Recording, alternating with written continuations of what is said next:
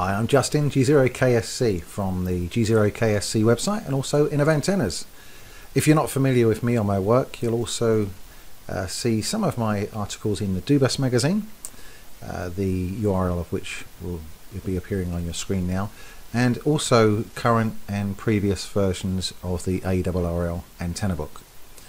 I would recommend referencing one of the previous videos from a few days ago, Build Your Own Yagi in 5 minutes with EZNEC, as we're going to be building or using the model that we produced in that through into today's session when we're going to be stacking this this Yagi. And this is a 5-element Yagi.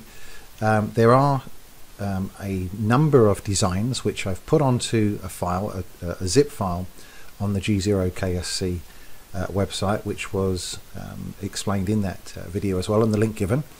It's www.g0ksc.co.uk/YouTube in capital letters /4.zip or 4.zip. As I say, that's appearing on the screen now as well, and it was in the previous video.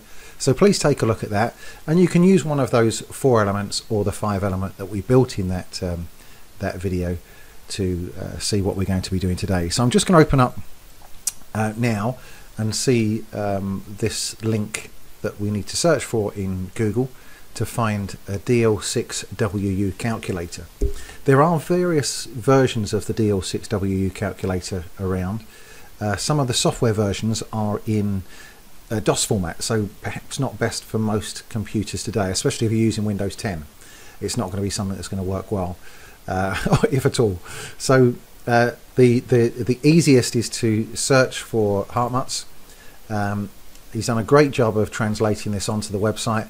I've opened up one of the tabs here, and I've got the display that will be seen when you get to that site.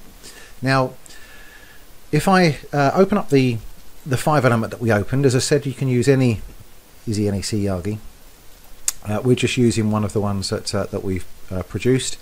I've sanitized some of the figures here, made some of the element sizes more appropriately sized rather than 9.6, 9.525.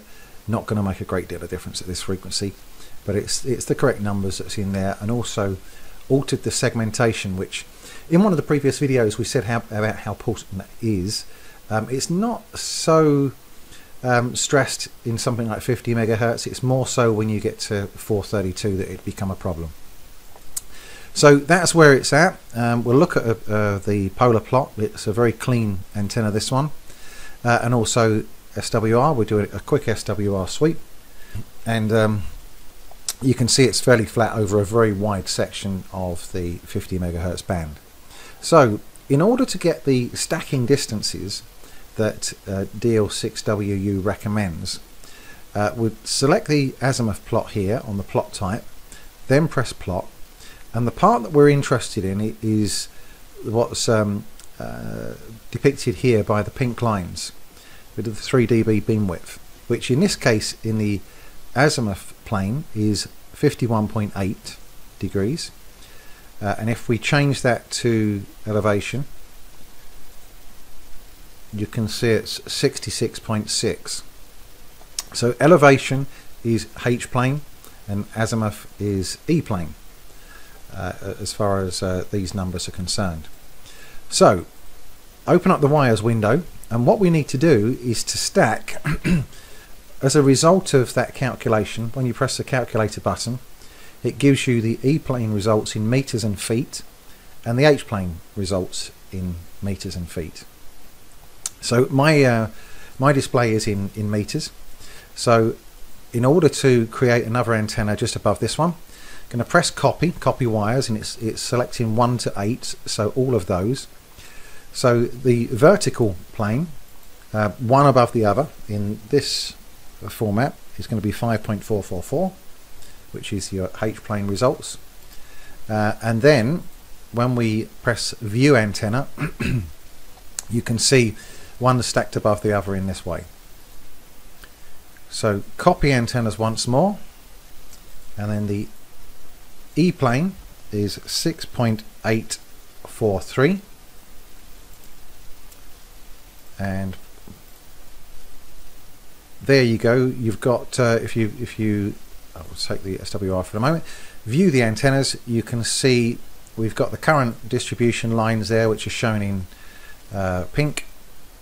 So I'm going to take those off for the moment, take the axis off, the segmentation dots and the wires, so we can see all 4 antennas as it's stacked and recommended. You can see they're wider spaced widthways.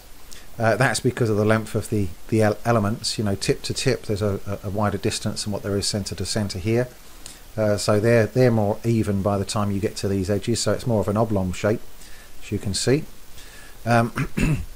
Resulting plots, this is the elevation plot, and with the 4 antennas, and this is the azimuth.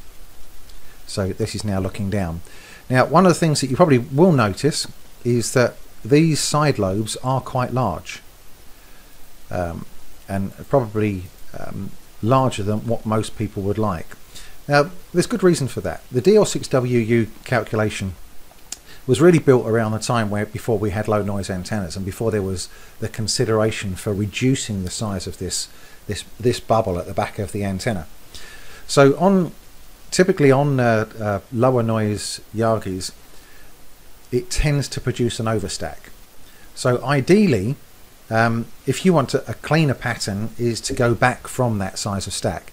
Now on this one, for instance, bearing in mind that this is the elevation plane, if we were to look at this being in this position above houses and offices and buildings, factories and so on, these lobes here, or this lobe, is looking directly down. And you can see here it's not a great deal distance. It's only 12 dB or so down off of the main forward lobe. So you've got another lobe that's only 12 dB down on the main lobe that's looking into everything below the antenna. So for me, the DL6WU formula is one that's used for comparison in many places, like the VE7BQH list. So comparing one antenna against the other in terms of performance and noise level is great, but in the real world, where you're living in suburbia, city environments, even got a household below the antenna in the middle of nowhere, it could be, but everything in there, electronics, modems, computers, cameras, LED lighting, is all going to be producing noise. So anything you can do to get this stacked lobes down would make a great deal of difference. So what I'm going to do is I'm going to come back. In actual fact, the easiest thing for me to do is to delete from 9 onwards. So now we're back to a simple antenna, just a single one.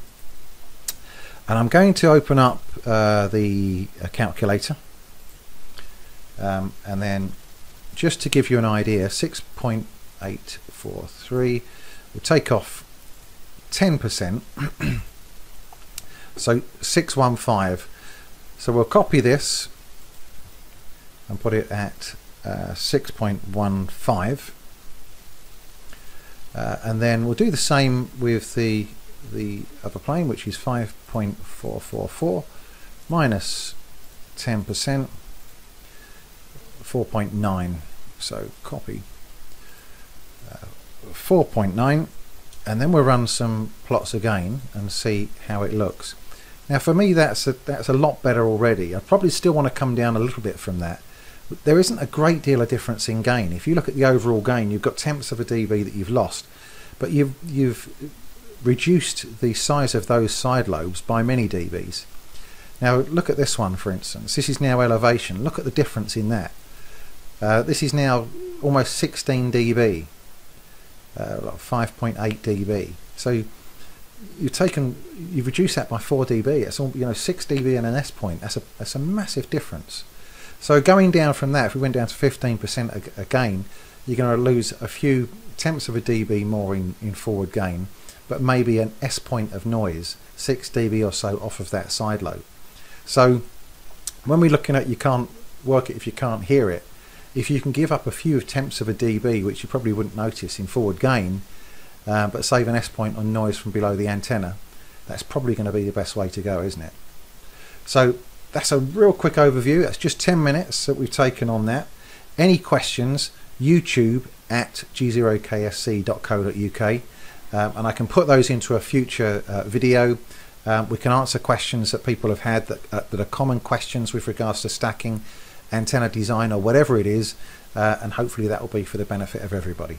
Okay, thanks for watching, and please subscribe.